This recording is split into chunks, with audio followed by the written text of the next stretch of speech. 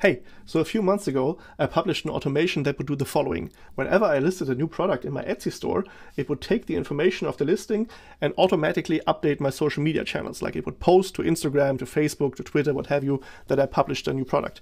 And that saved me a lot of time, especially if you publish a lot of products and you hate updating your social media like I do. And then recently, one of my viewers had a great idea on how to improve that. And I took that opportunity to revisit the entire automation that I built. And I'd like to show you the improved version today. So before we jump into the new version, this is what the old version looks like. You can still find the tutorial in my videos. So basically, whenever I would create a new listing in my Etsy shop, it would update my Instagram, it would update my Pinterest, and so on and so forth. It could also publish to a Facebook page, it would also publish to Twitter, to a Telegram channel, to a Discord, Reddit even, so you name it, there are lots of possibilities. But what was one of the downsides of the old automation? Well, a viewer of mine has pointed out to me that Etsy recently introduced a share link. So basically they would reduce 4% of the Etsy fees if you used a special link to share your products. And this is how it breaks down. So if you have a total order of $100, usually the Etsy fee is 6.5% or $6.50. And if you share that via your link and somebody buys that product via your link, they would deduct 4% of that and you would effectively pay Etsy only 2.5% fees. And where would you find those links? Well, the standard link is up here and it looks something like that. So it's just Etsy, language, listing, and then the listing ID and then the name of your product. And if you share it via your link, it looks something like this. So it has the name of your shop in here and then the listing and the listing ID. So that's quite easy to replicate for my automation. And this is what the new version looks like. So it can do exactly this. It will take the share link that reduces the Etsy fees whenever it posts to whatever social media you want to post to. And while I was in here, I also improved something else. So I don't know about your listings, but usually listings don't have just one image. They have several images. And in the new version, you can decide how many of these pictures and even which pictures you want to post to Instagram, Pinterest, Facebook, and so on. There are a few other details in here that I will go through step by step when I show you how I created this thing. For example, I make sure that it won't post the same product again and again. We're saving some money on OpenAI credits, for example, but I'm going to show you step by step on how I did that. Now, if you don't want to recreate that step by step, you can buy the entire scenario in my Gumroad store. I can also set that up for you if you like. That's called a setup session. It's also available in my store. And if you don't want to buy anything but just support me in other ways, I have a virtual tipping jar, a free email newsletter. You can write me if you have another great idea or just like and subscribe to the channel. Thanks. All right, so let me walk you through the automation step by step. So it starts with an RSS feed. So what does it mean? Well, it's really easy. Let's have a look at the first module. So what Etsy lets you do is just use the link with the store name and add RSS at the end.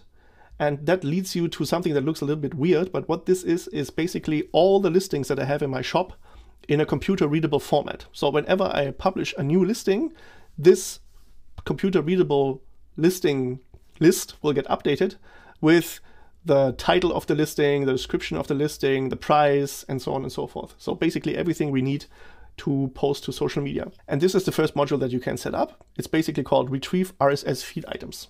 You can also change that to Watch out for new items, but I'm keeping it at Retrieve RSS Feed Items. And I will show you how to make sure that you won't post the same items over and over again in a little while. Now, if you run that once, this is what it looks like. It will retrieve the items from the RSS feed, for example, the description, the summary, and so on. But the only thing that we need for the beginning is just the listing ID of the product. Now, unfortunately, the listing ID isn't one of the machine readable ones that make returns. So we have to extract that from the URL that you're seeing here.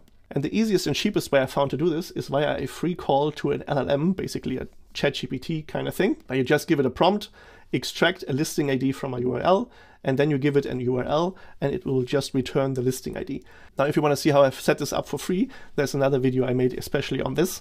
Now, you don't have to set it up like this. You could also ask ChatGPT to do it. Then it wouldn't be free, but it wouldn't be very expensive either. All right, so this will return in data, choices, messages, content, the listing ID of the URL that we're trying to list, that we're trying to get the share link for.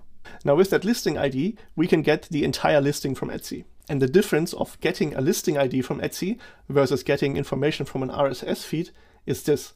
In the get listing action, I also have the title and the description, but I also get the URLs to the images that I've published in Etsy.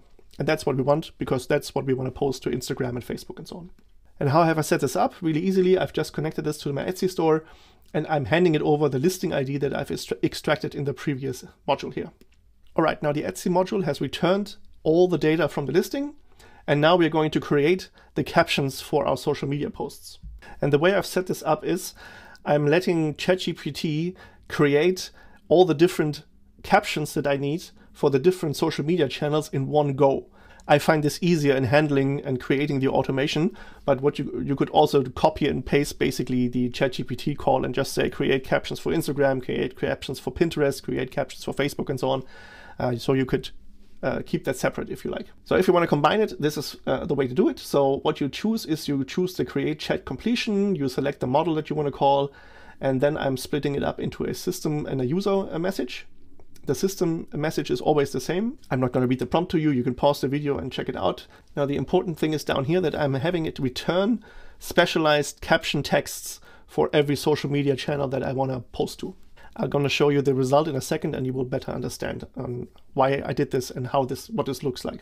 And over here in the user message, I'm handing it over the description of the Etsy listing that we got from that step here.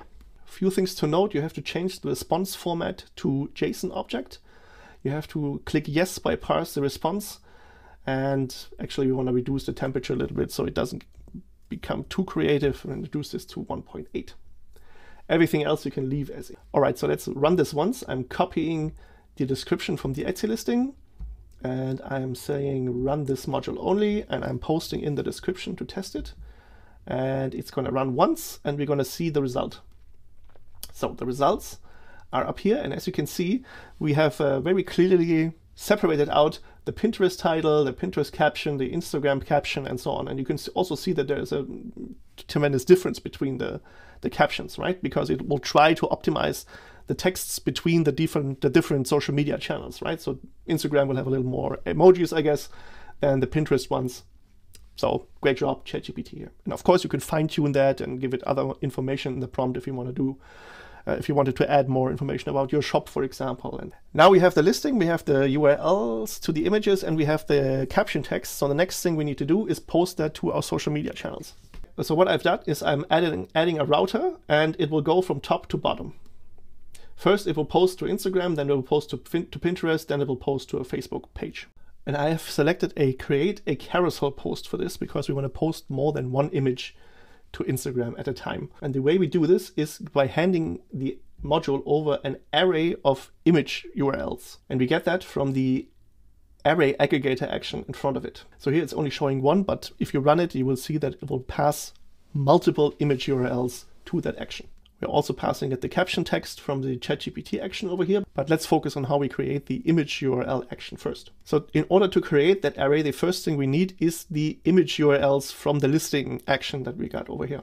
Now, because there's more than one image, we need to first have an iterator to go through every single image and extract the URLs. So that's what this iterator will do. We're handing it the images collection from the get listing module. And now Make does something really clever, because now we would have to build that array exactly in the form that the Instagram action likes in order to paste it. And if I just add an array aggregator, it will look something like this. So it will know that it will use something from the iterator in front of it, but I would now have to specify what exactly I would need the aggregator to aggregate on. Probably one of these URLs, but which ones? I don't know. And Make will do this for me. So all I need to do is just connect the array aggregator to the action that follows it, and it will be smart enough to pick the right kind of thing from the iterator in front of it, right? So it will know that it will have to extract an image type and a photo URL. So that's what it's picking from the iterator.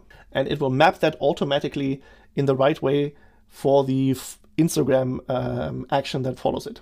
Now, one other thing we need to do is we need to limit the amount of images we are going to hand over to Instagram. And that's where things get a little weird, because the Facebook API documentation says you can hand over 10 images to an Instagram carousel post, but Instagram themselves say you can put 20 images into a carousel post. So I guess it's up to you to find it out. Here's how you limit it. You limit it by adding a filter between the iterator and the aggregator. And that's how you set this up. So you give it a name, that's optional, But what you do is you check for the bundle order position, and that is something that the iterator will give you. That's up here, so currently it doesn't have a value, but when it runs, it will have a value. And you will tell it that it should run less than 11 times, for example, if you only want to post 10 images, or less than 21 times if you want to post 20 images, and so on and so forth. We could also combine that and say, I only want to post if the bundle order position is higher than 2 and less than 8, for example, if you just want to cut out the first and the last image, for example, so you can get a little creative if you like. But for now, we're going to leave it at only post the first 10 image URLs. All right, and then our Instagram automation is also almost ready to go. The only thing I've added is I've added an error at the back. So how you do this is you would double click on the module here and you say add an error and you want to select ignore. And what this does is the following. So if the posting to Instagram should fail, for example, it will then continue on with posting to Instagram and posting to Facebook, and it will not stop the automation completely. So if you want to stop the automation completely, you can, of course, ignore that error, but I like to continue and just don't worry about this. All right, let's continue with posting to Pinterest. It looks basically the same. The only thing that will change is the array aggregator, and that will change when you connect it to the Pinterest action behind it. So it will automatically update and know what information to give it. You can also then paste in the Pinterest title and the Pinterest caption here. And here we are also creating that unique share link that will reduce the Etsy fees by just pasting this in all the time, followed by the listing ID, because that is exactly the format of this URL that we saw here, right? It's just the store name up until listing is always the same, and then it's just followed by the listing ID, and that's enough. You don't even need the title of the product that follows behind it. This will get added to your Pinterest pins. Again, we've added an ignore error at the end, so the automation will keep running. And lastly, we are posting to Facebook. And again, it will look a little bit different because here posting to Facebook will not take an array of URLs, but it will take an array of images instead. So we have to download the images before we can post them to Facebook. But the link, again, will look the same. It's the share link that we've created. And now let's check out how we created the array of images this time. So we are iterating again through the images. Not sure why I put a router here, so we don't actually need that. Now what we do here is we download every single file from the URLs that we get here. And this is what the array aggregator looks like. Again, this will update automatically if you connect it to the Facebook action behind it, because it will know what kind of data it needs to pass on. And we're passing it just the full Etsy title and the Instagram captions again from the ChatGPT step over here, but we could create special Facebook captions, for example, no problem. Right, and before we are finished, there's one other thing we need to do. We need to make sure that we don't post the same listing over and over again.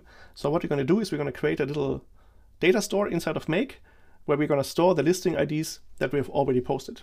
So let's go ahead and do this. We're going to add a module between the listing ID getter and the getting listing from Etsy. And we're going to it's called datastore. So what we're going to search for is check the existence of a record. It's going to ask us to create a data store. We're just going to click add, and we're going to call it my Etsy data store. We're not going to give it a data structure because we just want to save that key, and we're going to leave the size at 1 megabyte because it will not get very big. So just click save. And for the key, we will enter the listing ID we got from the module in front of it. So just messages, choices, messages, content. All right, that will check if that listing ID is already in here. So let's run that once and see if it works. And of course, it comes back with false because we haven't saved anything into it. So now we're setting up a filter to check if it's a new listing or not. So we're just going to call it new listing. And what we're going to do is we're going to check the answer from that data store search. And if exists is not equal to false, the automation will continue. So the next thing we need to do is save the listing that we've posted to the data store. For that, we're going to create a new route in this router because it always goes from top to bottom. So it'll always go this, this, and this, and lastly, it will go down here. And what we're going to do down here is again search for data store and then add or replace a record. We're going to select our Etsy data store, and for the key, we're just going to paste in the listing ID again. Make sure to not overwrite an existing record and click OK, and then auto align everything so everything looks nice and neat. And that should be about it. So every time the automation will run, all this would happen. It will post to Instagram, Pinterest, and Facebook. And in the end, it will save the listing ID of the product that it has posted. And if we run the automation again, it will not run for a listing ID that has already been saved. All right, and just like that, we've created an automation that will post to any social media channels of our choosing every time we create a listing, fully automatically. And it will add a link that will save us 4% of Etsy fees every time somebody clicks on it and buys something from it. And speaking of buying, you can buy the entire automation that you saw here to just import with one click into your Make account and don't have to set up every single thing. And if you don't want to do this either, I'd be happy to set this up for you. No problem. And as always, please feel free to subscribe to my newsletter and like this video if you enjoyed this. Thank you very much and see you in the next one.